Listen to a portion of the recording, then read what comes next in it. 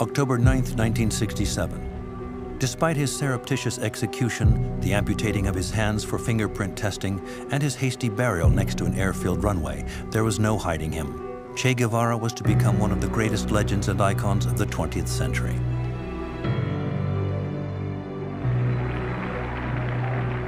The moment news of his death broke, the youth took to the streets everywhere, brandishing his portrait, thus setting it on its way to becoming one of the best-known and most reproduced images in the world.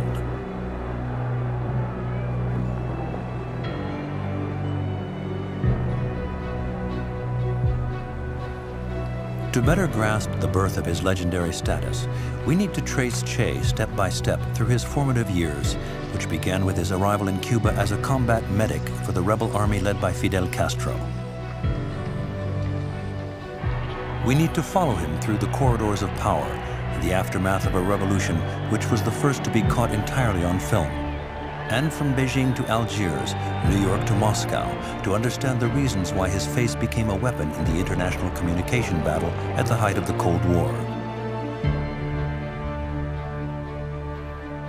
We finally need to analyze for what future and for what ideal Che, in the face of all opposition, sought tirelessly to manufacture his own legendary status, which he meant to survive him. So when and how was the legend of the Guerrillero Heroico born? How did socialist theoreticians intend to use his image? And how was Ernesto Guevara finally trapped by this selfsame image?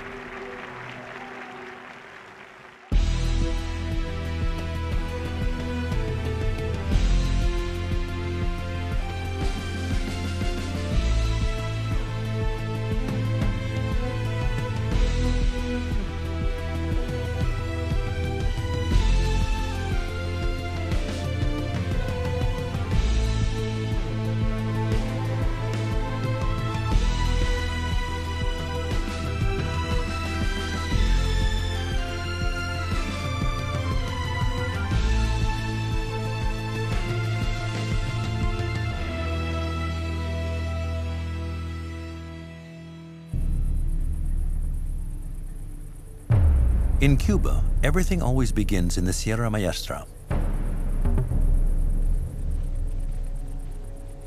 Almost 10 years to the day before Che's death, a reporter covered the guerrilla warfare waged by Fidel Castro and a handful of revolutionaries against the dictatorial regime of Fulgencio Batista. The reporter wanted to hear the combatants' point of view. One of them caught his attention. Short-haired, an olive green cap, youthful looks, and a camera dangling from a strap. He didn't yet have the looks that would one day make him famous, but he was 29, a trainee doctor, and his brothers in arms were already calling him Che, due to his frequent use of the filler sound che, in common use among Spanish speakers in Argentina. The report was Che Guevara's media baptism. This archive footage is well known, but people often forget to mention that in this, his first appearance on film, Che decided to introduce himself to the people of Cuba and the world, firstly by condemning the media. Durante todos los meses, ya son 16 los meses que hemos estado en la Sierra Maestra, han venido periodistas de muchas partes del mundo y se han preocupado de la parte, digamos, anecdótica de esta guerra de guerrilla. Hoy aprovecho la oportunidad de la visita de un periodista cubano para dar al pueblo de Cuba el primer saludo que tengo oportunidad de dar. The shot is cut here, so we don't have a chance to hear the deep reasoning behind his engagement, nor the guerrilleros' overall revolutionary plan. Because the reason Che had chosen to join in this crazy venture was that he knew the dictator, Fulgencio Batista, was head of a puppet government backed by the United States, and that Cuba was only 90 miles away from the coast of Florida and living under America's control.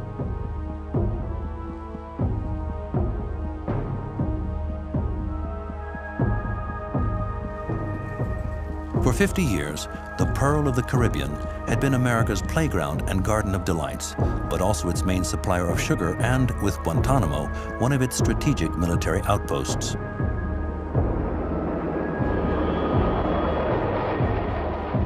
By fighting guerrilla warfare here, Che Guevara and his Cuban comrades believed not only could they orchestrate the triumph of social revolution on the island, but also by inflicting a first defeat on the imperial power of the United States, paved the way to freedom for all other Latin American countries. In the meantime, Fidel Castro, who had promoted Che Guevara to commander, gave him the task of developing infrastructures which were for guerrilla warfare. Every assignment that was ever given to Che, it was because he was the right person, the best person for that job, and because he had distinguished himself in the fighting and in the leadership. As the commander of his own force, he had a kind of an autonomous region in the mountains. And while he was there, he created many things. It included everything from making boots to uniforms, to a bread oven, farming in collaboration with local peasants, but an effort to be truly self-sufficient. And also he created his own media outlets. In 1958, Che founded Radio Rebelde, breaking Fulgencio Batista's media monopoly with extremely makeshift means. It would become the world's first ever social network. de l'histoire. Aquí Radio Rebelde transmitiendo desde un punto de la Sierra Maestra en el territorio libre de Cuba. Aquí Radio Rebelde desde la Sierra Maestra, territorio libre de Cuba. Aquí Radio. He seemed to be aware that at the very beginning the medium was the message and you needed to own it if you could. Call it a propaganda arm, call it a media arm. You needed to inform and involve people. You couldn't just remain hermetic. This was always important from the very beginning. The role of Radio Rebelde would prove vital in the final stages of the struggle.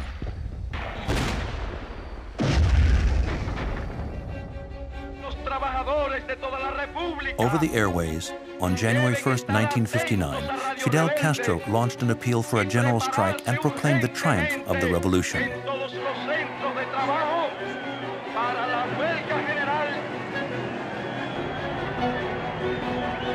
In the eyes of the Cuban people, Fidel was the figurehead of the insurgency. Far from the shimmering image he would later develop, for now, Che remained firmly in the shadows.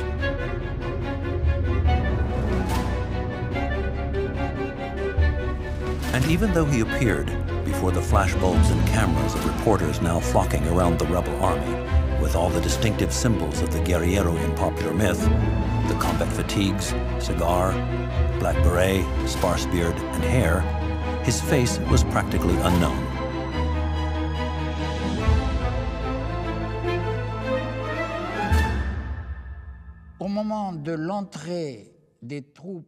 When the guerrilleros entered Havana, very few people knew Che Guevara. Very few at all. At the beginning of 1959, people in Havana and beyond were wondering exactly who this man was, Che, and what he meant, what his inclusion in the rebel ranks meant. It was the first time he had set foot in the capital. That doesn't sound like a big deal, but it was, because he was in the front line of the revolution, and he had absolutely no idea of the situation he was about to be confronted with. Indeed, the situation in Havana was far removed from the Cuba he had been introduced to up in the hills. Havana was a match for the capital city of any developed country. Yes, racial segregation was still rife and prostitution was a mass industry. The most disadvantaged were living in extreme poverty and thousands of children lived on the streets. But while electricity was absent over the best part of the island, the capital's infrastructures were among the most modern in the New World. The middle class enjoyed an entire telephone network. There was an opera house, a number of theaters, and dozens of movie theaters. And moreover, there was one of the most highly developed audiovisual setups in Latin America. In this megalopolis of over 1 million inhabitants, almost every home had a TV set. It was in this city, which Che entered in the revolutionary front line, that change would have to begin. There was this idea of revolutionary everything, you know, in which also the media had an important part. He was of the opinion that the revolution needed its own media, unmitigated by corporate or Western or bourgeois interests.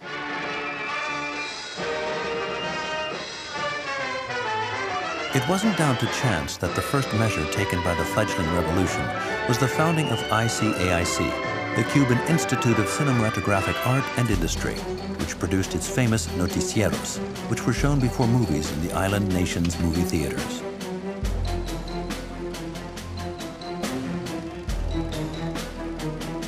But we know little about the direct part that Che Guevara played in the reorganization of the rest of the Cuban mass media. A mere 2 weeks after revolution was proclaimed, he founded Prensa Latina, the new Cuban press agency, which was meant to rival the major U.S. news networks and spread the revolutionary message throughout the world.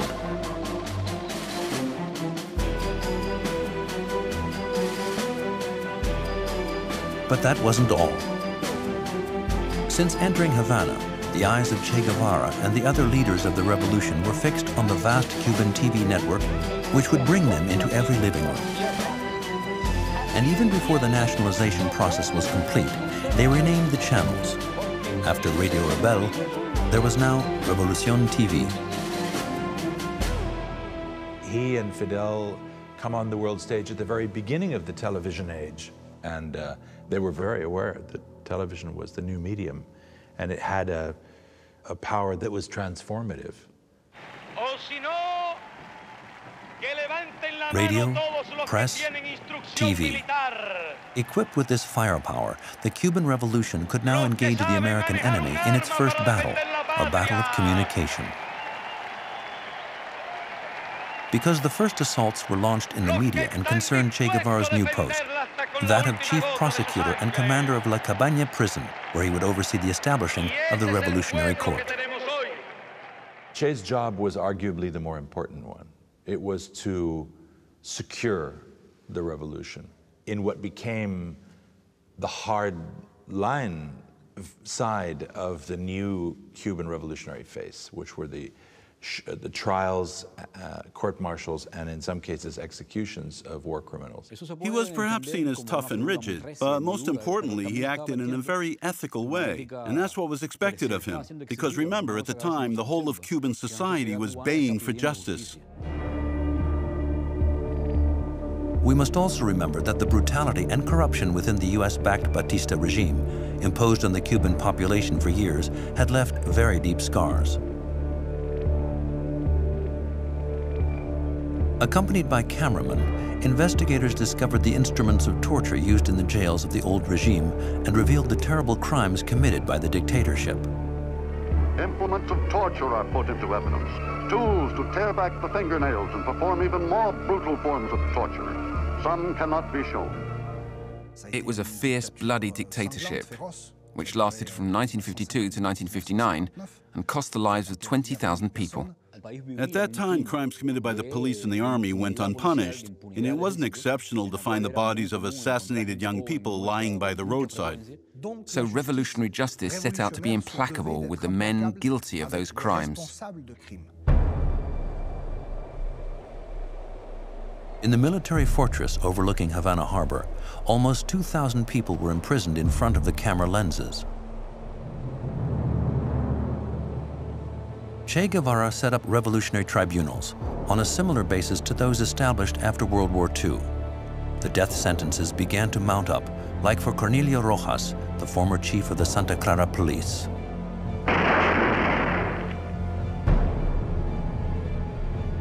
The footage shown on TV was meant to shock. Rumors began to circulate. The foreign press set alarm bells ringing and denounced the thousands of summary trials and executions. The U.S. Congress demanded an inquiry. Before the media, Che Guevara suddenly changed from being the prosecutor to the accused. People talked about thousands killed and innocents and that he was a sadist and a torturer. None of that's true. Contrary to what has been said, there was no bloodbath with hundreds of people executed every day. It's true that some trials were summary and drew people's attention because of that. But summary trials resulting in death sentences have always raised a lot of eyebrows.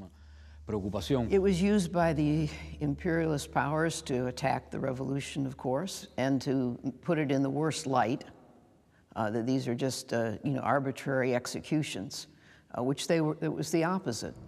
As a response to disinformation, the revolutionary press published photos of the victims of Batista's regime and a full list of the names of 200 people sentenced to death. But criticism still intensified. So Fidel Castro decided to call for a mass rally at which he could defy the US media in front of the international press.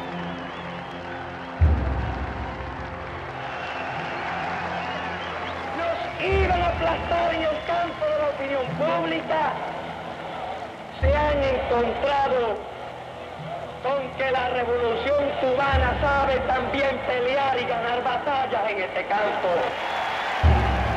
In Cuba, this media war was given the codename Operación Verdad, Operation Truth, to prove to the Cuban people and to the world that the trials respected all rights to legal defense and that the accused were genuinely guilty. Fidel Castro asked Che Guevara to organize, on a single day, January 22, 1959, a long series of trials. C'est sur la piste du Palais des Sports devant 17 000 Cubains que se déroule au milieu d'une ambiance extraordinaire le premier de ces procès. Prensa Latina and Revolución TV had their part to play as well, by covering the event and broadcasting it to over 400 reporters from all over the world. Séance dramatique au cours de laquelle l'audition des témoins atteint parfois au tragique. Voici parmi eux un enfant de 12 ans. Il désigne l'accusé. Il a tué mon père. La foule hurle, tuez-le. Quelques heures plus tard, Blanco était exécuté. But there was further controversy when the Cuban revolutionaries were accused of holding showcase trials like those which had been staged in Moscow. For Westerners coming from the United States or perhaps Europe, this looked like famous show trials or kangaroo courts with a Roman circus, with crowds yelling at the condemned and so on. The first battle in the media war was lost. The name of Che Guevara was more widely known, but he had been given a new nickname by counter-revolutionaries, the Butcher of La Cabaña. Fidel Castro suspended the trials. Che wanted to continue. Fidel felt that the political capital was too great in continuing, and he stopped it.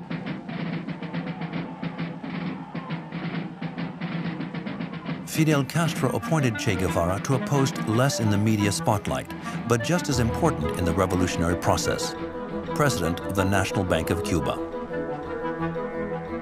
A strange appointment, that of a guerrillero medic heading a banking and financial institution. His first symbolic actions may have raised a smile, but they did allow him to be viewed in a more favorable light.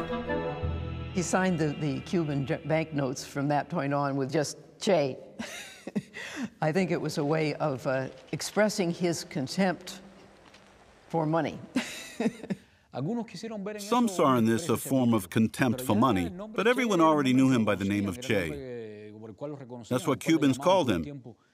And Che wasn't Ernesto Guevara de la Serna. He was Che. So maybe he had simply decided to adopt what had been his war name as his civilian name in Cuba, Che. Talking about his own role as the president of the bank, he said, "I'm more of a guerrillero than a bank president." So he acted like a guerrillero, blow by blow, attempting to defeat the enemy. And the enemy, first and foremost, was imperialism. At the time, the National Bank was a super ministry, a financial super department. It was not only in charge of issuing currency, but also of cash flow, international transfers, control of the country's resources, overseas purchases, and import permits.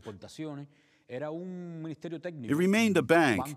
It was technically a national department that took all the major decisions regarding the Cuban economy. So Che held a crucial position. This central role cast him into the spotlight. And although Che still seemed to remain in Castro's shadow at the signature for the nationalization of U.S. banks, it was he who became the star of news reports when, to avert the first economic retaliation measures established by the United States, agreements with the major socialist powers were concluded. The banker who smoked a banker's cigar but dressed in combat fatigues bemused his counterparts and the foreign press.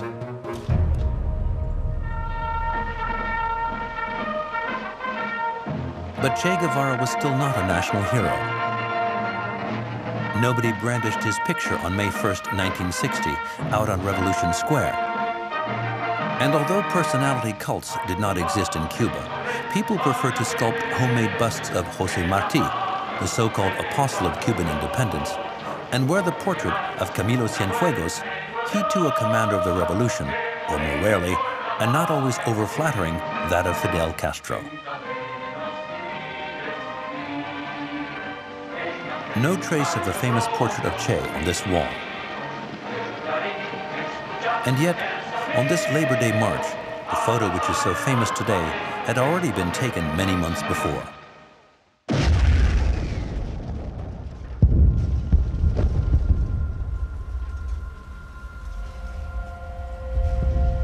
The French freighter La Courbe explodes in Havana Harbor.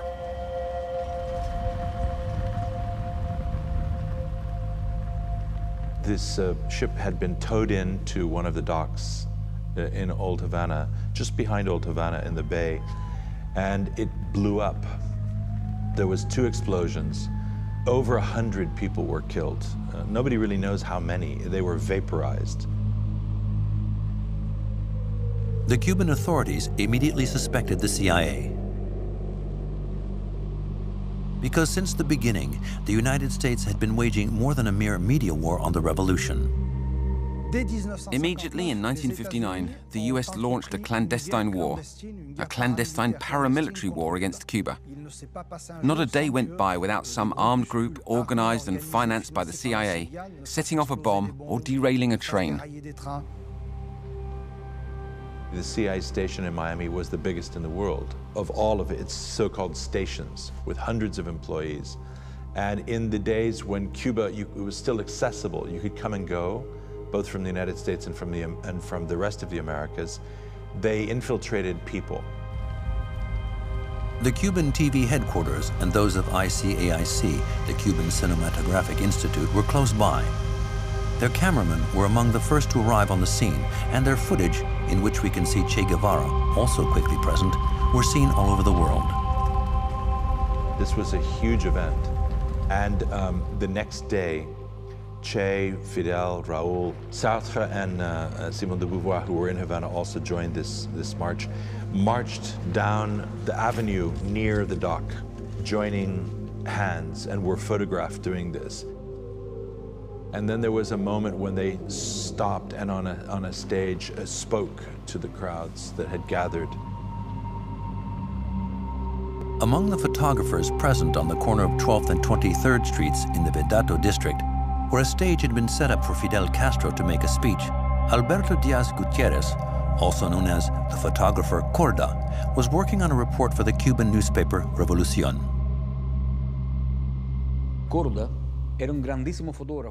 Corda was a fantastic photographer who had started out in advertising. He was taking some photos of the stage, and he said that all of a sudden, and these are his own words, he sensed the image of Che suddenly enter his lens. He had a reflex reaction and took the picture. He felt a kind of chill, and he froze.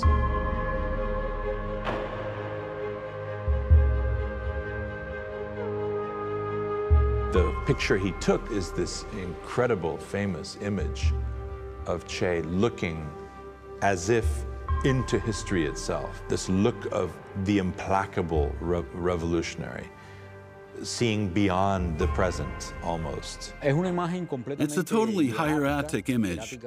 You can see power, energy, and determination, but at the same time, great physical beauty. It's as if it were some kind of prophetical announcement. Revolution. You can see revolution and revolutionary romanticism. That's what you see in it. This photo, which Korda entitled Guerrero Heroico, the heroic guerrilla fighter, didn't become famous immediately. It was too out of focus, and Revolution preferred those of Jean-Paul Sartre or Simone de Beauvoir, who were much more famous than Che at the time. But contrary to the long-standing urban myth, the photo wasn't just gathering dust in a drawer for years. Without anyone really noticing, it appeared several times in its definitive format. Like here in the bottom corner of a page of Revolution to announce a public conference to be given by Che. And yet, it was a time when Che himself was emerging more and more. But that was less due to this photo than to the covers of Western magazines, which were the first to focus on him. French photographers like Henri Cartier-Bresson, but also visiting American reporters who were struck by his handsome good looks and charisma. He was dramatically handsome. You couldn't take your eyes off when he was in front of you. He had this kind of charisma and an intensity that went with his physical look that was very powerful to people. Between ads and fashion reports, portraits of Che began to adorn the inside pages of US weeklies. But because Fidel Castro was still popular in much of the United States and seemed relatively moderate, since the Cuban Revolution was yet to be declared socialist, the conservative propaganda machine turned their attention to Che to stir up fears of Red Peril during this period of Cold War. The prestigious Time magazine, no less, gave him the front cover and called him the brain of the revolution. And dozens of documentaries were made to denounce his almost Mephistopheles-like influence. Ernesto Che Guevara.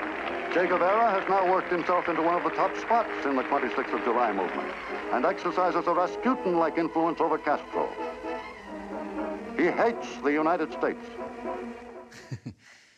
That's a very American way of stating things. That expression, the brain of the revolution, would certainly have raised an eyebrow with Che, because it's not a very Marxist viewpoint and shows no understanding of what the revolutionary process is. But it's true that Che, through his theoretical education and his capacity for discipline and study, had become crucial to the political and economic management of the revolution.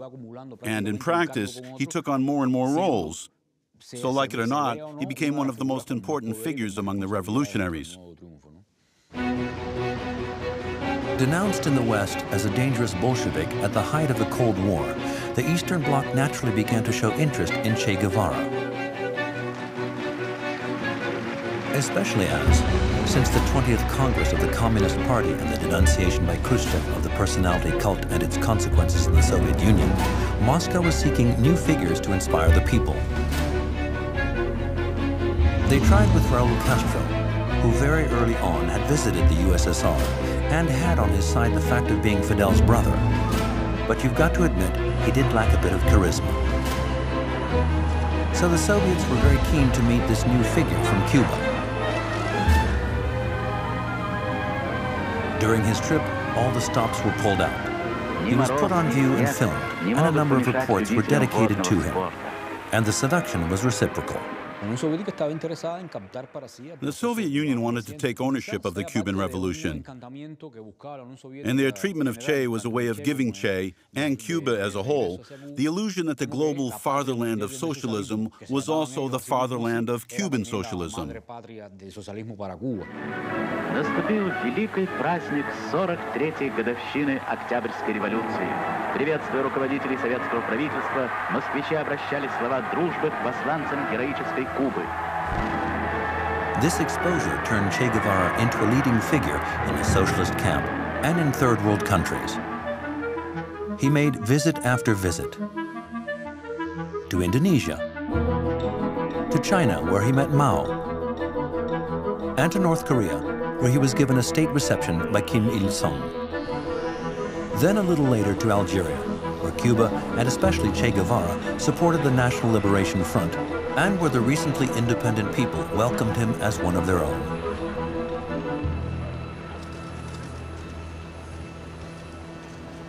Vive la République argélienne démocratique et populaire et son gouvernement révolutionnaire.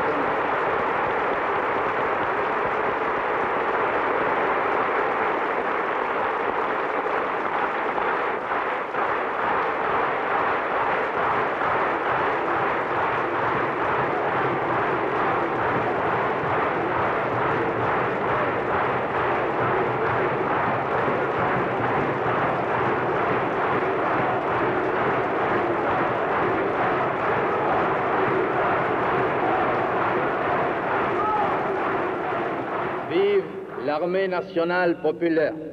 Venceremos. The fact that he was non-Cuban, although he had been made a Cuban, was also something that was, I think, very appealing because it showed that Cuba was capable of transcending nationality, that it really was a crucible of internationalist solidarity. He sort of ticked that box. But it was back in Cuba that Che Guevara, who in the meantime had been appointed Minister of Industries, had grown extremely popular. Not because he had toured the world, not because he had played an important role in humiliating the United States in April 1961 during the failed invasion at the Bay of Pigs.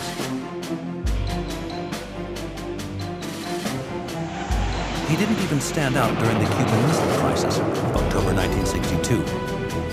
In these last two events, it was always Fidel Castro who remained firmly in the spotlight. The reason he became a major figure is because on the island, he was at the very center of an economic debate which filled all press and TV news space, and which had evolved into a battle between the upholders of hardline Stalinism, known more discreetly as Orthodox Communists, and the new Minister of Industries. There hadn't been a debate like that one in a revolutionary process for 20 years, when Lenin was still around. The debate went public. It was in magazines and so on. And everyone defended their stance, with mutual respect, of course, but it was all very controversial. To grasp the complexities of the debate and understand how it brought Che Guevara to the front of the stage, we must remember that it was a critical period. The United States backed up its military aggression against the island with tough economic measures.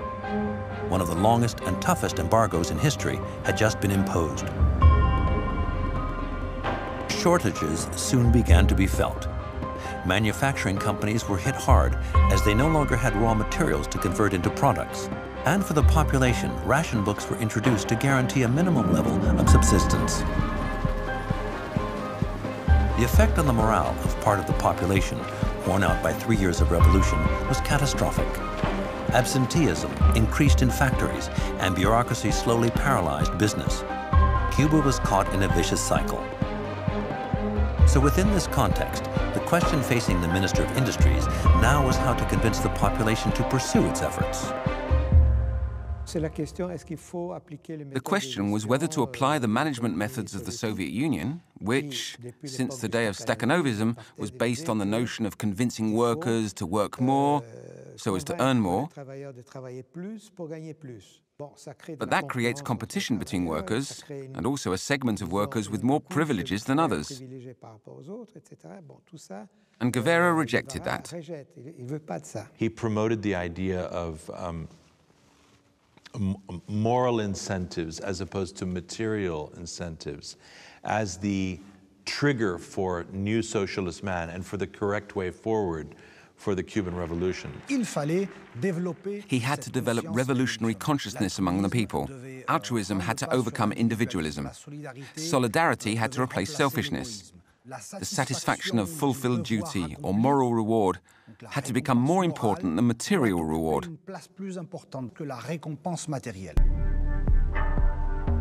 Because for Che, the stakes of this debate were much higher than finding a solution to a more or less transitory economic crisis. Cuba needed to give birth to the new man who alone, once rid of all individualism and capitalism, would be able to forge true communism. So he started making more speeches and stepped up his TV appearances. para todos los que en el frente del trabajo han demostrado su espíritu de sacrificio, su espíritu comunista, su nueva actitud frente a la vida, debe valer siempre la frase de Fidel que ustedes insertaron en uno de los palcos de este recinto. Los que fuimos en las horas de mortal peligro, sepamos serlo también en la producción. Sepamos ser trabajadores de patria o muerte.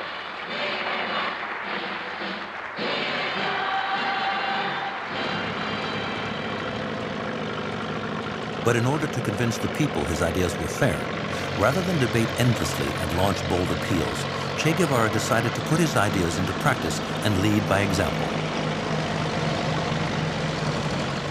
Always from the very beginning as a leader, he felt that, well, he led by example, by doing what he never asked anyone else to do something that he thought he could not do. To be demanding of the people, and Che was always very demanding of the Cubans, asking them to work hard, to study hard, to be ready to defend their homeland. To be demanding, you must have moral authority and necessary legitimacy. And you can only acquire that by preaching with an example.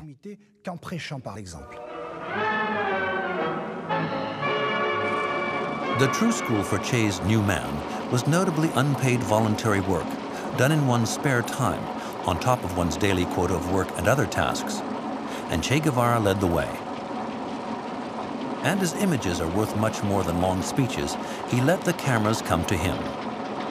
El comandante Ernesto Guevara, ministro de Industrias, se destaca en el trabajo voluntario, en el que participan 1.500 trabajadores que han producido 40.450 metros de telas en 9.090 horas, además de la labor de reparación de los telares y limpieza de las máquinas. And that's how, for 2 long years, screens were filled with footage of a minister who earned the salary of a secretary with no extra perks, and who, even on weekends, set the example by cutting sugarcane, building walls or weaving fabrics, as he strove to embody his new man for real.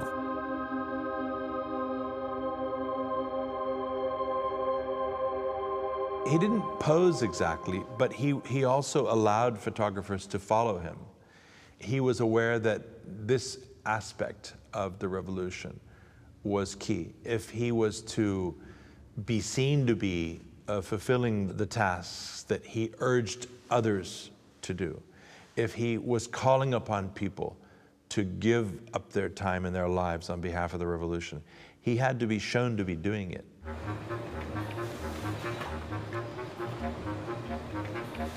There was no vanity here, no posing. These images didn't set out to create a new idol, to build a personality cult, or to act as communication, as we now call low-intensity propaganda. The Minister of Industries participated in the efforts of the people, and it was no play act, because when the camera stopped rolling, Che kept on working.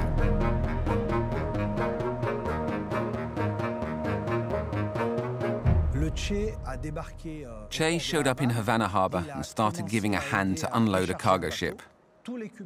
All the Cubans around him were convinced he'd help out for a few minutes and then be on his way. But what a surprise they had when he stayed there for several hours and didn't leave until the last sack was unloaded.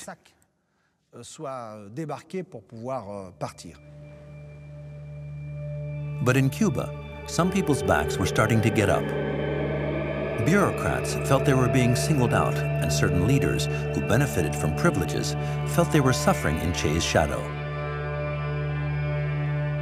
Nobody says so today, but in fact, there was a lot of resentment of Che for this. And in the end, Fidel is the one who ended this debate in favor of material incentives. And that effectively ended also Che's healthy debate with the Orthodox communists in Cuba over the way to go forward. Although Che Guevara had lost the battle of the economy, he had clearly won the battle of the media, and his image shone forth. When, in late 1964, Cuba was called on to address the new General Assembly of the United Nations, it was only natural that Fidel Castro should dispatch Che to New York. And his speech, broadcast live around the world, gave the general public the chance to discover a man who, on his own, appeared to embody the Cuban Revolution. Che, in olive green battle dress, stepped up onto the rostrum and launched into a scathing indictment of the United States and its imperialistic ways. It was a kind of paean, a hymn to the independence of the Third World. Esta disposición nueva de un continente de América está plasmada y resumida en el grito que día a día nuestras masas proclaman como expresión irrefutable de su decisión de lucha, paralizando la mano armada del invasor. Proclama que cuenta con la comprensión y el apoyo de todos los pueblos del mundo. Esa proclama es patria o muerte. He spoke in a way with passionate conviction, and he had a very powerful media presence and public presence. This was probably his moment of maximum public exposure in the international public eye.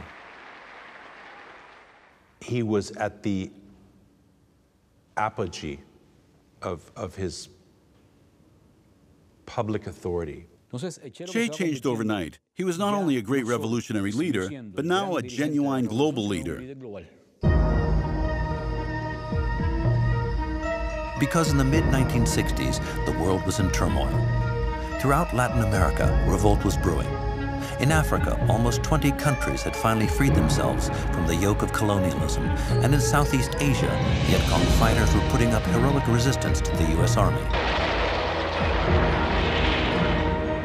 In face of all this, the Soviet Union, which had opted for détente, left the revolutionaries to their own devices.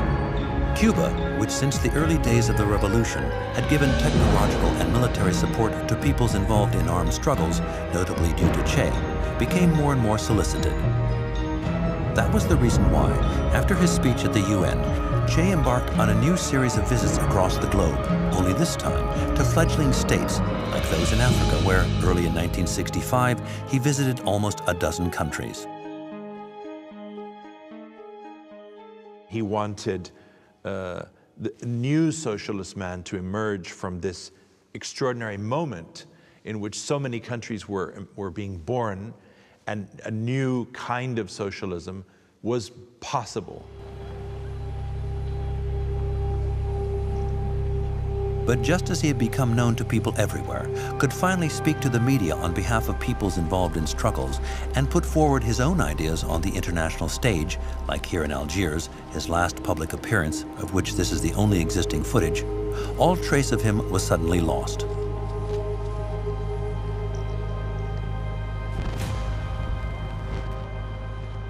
Che disappears from the world stage, suddenly.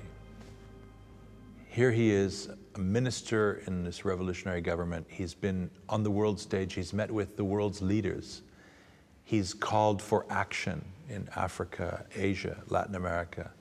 He's associated with guerrilla struggles around the world, and he suddenly disappears.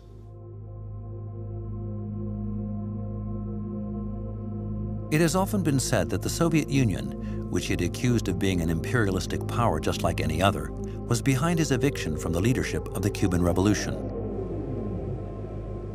It was also suggested, although it's now known to be untrue, that a heated 40-hour argument with Fidel Castro had led to his hasty departure. In fact, we know very little. The one thing we are sure of is that for a long time, and especially once he believed the Cuban Revolution to be well consolidated, Che Guevara wanted to take up real arms again and continue the armed struggle against American imperialism. It was coming, the desire to get to the battlefield again, to get back to that experience of maximum idealism that he'd lived in the Sierra, where each day he was living the ideal. And in fact, is what makes guerrilla warfare, for someone who thinks of themselves as a revolutionary, an absolutely unparalleled experience. Because outside of the battlefield, you have to compromise. You have to compromise with others who don't agree with you, adversaries far and near. And this was what he was trying to get back to. Just as he did on Sundays with volunteer labor, go back to the battlefield, go to the front, live by example. And with the mystery now surrounding his whereabouts, Che was gradually turning into a legend. While in previous battles his image was used as a weapon, his absence had now seemingly become an even bigger threat. His portrait, snapped by Corda the day after the La Courbe explosion, was no longer representing a man, but a phantom, and Fidel Castro and the revolutionary leadership used it to his advantage. It was seen everywhere during the massive Tricontinental Conference in 1966, which drew together all the revolutionary movements of the Third World. His nickname was on everyone's lips. Los pueblos de América Latina cuentan con la experiencia, la capacidad y el talento de un hombre que se ha convertido en una de las más grandes pesadillas del imperialismo. El comandante Ernesto Che Guevara. Everybody knew he was somewhere fighting. And of course, spy agencies are looking for him. Whenever he showed up, he set alarm bells ringing among the world's secret services. All of them wanted to know what he was up to. The reason he was so hard to track down was because his own image had become his main source of danger. So to avoid detection, Che needed to become anonymous again. First of all, in the Congo, where he had to keep a low profile. He was even forbidden from going to the front for fear that the color of his skin would betray his identity to the authorities. And then, when he arrived in Bolivia, a small country compared to its neighbors, but where, thanks to its 5 borders, a revolutionary triumph could cause the whole of Latin America to definitively topple, he had to abandon his typical appearance, drop his nickname, and even change his face.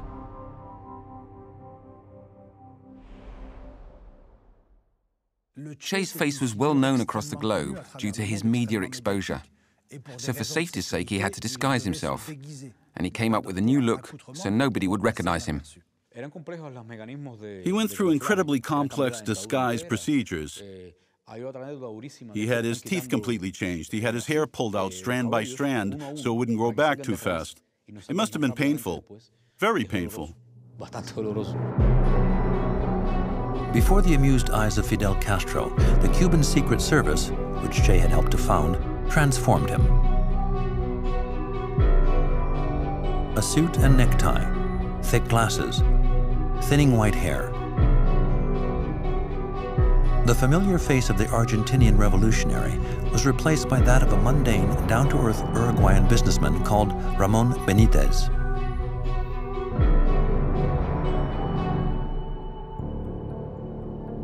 But despite the talent of the Cuban makeup artists, his disguise finally wore thin.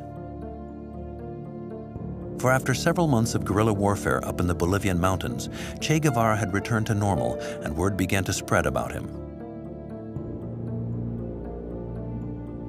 It was a newspaper which first hinted at his presence and drew the attention of the Bolivian authorities and the CIA. The US-trained Bolivian Special Force was sent to track him down.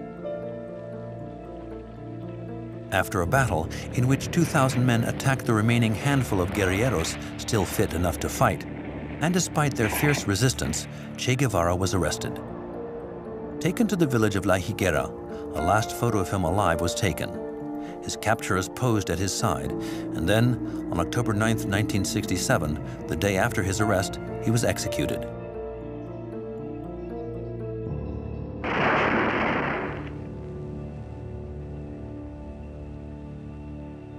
His belongings were shared out. His body was put on display in a hospital laundry house, and the press was summoned to immortalize the event. Then, in a twist of fate, when his hands were amputated for fingerprint testing by the CIA, they were sent wrapped in a copy of that day's newspaper.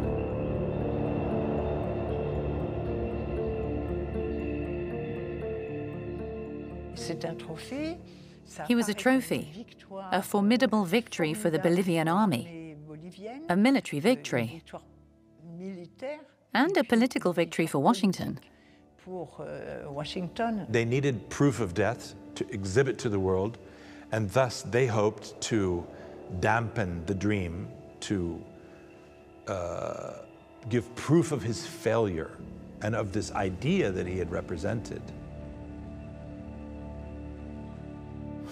These photos were seen worldwide. They prompted Fidel Castro to officially announce Che's death and the defeat of the Guerrillero Heroico live on Cuban TV.